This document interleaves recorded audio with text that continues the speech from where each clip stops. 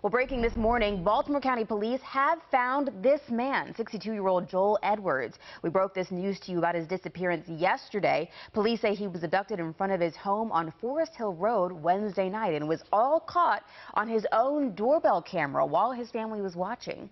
Again, 62-year-old Joel Edwards has been found safe.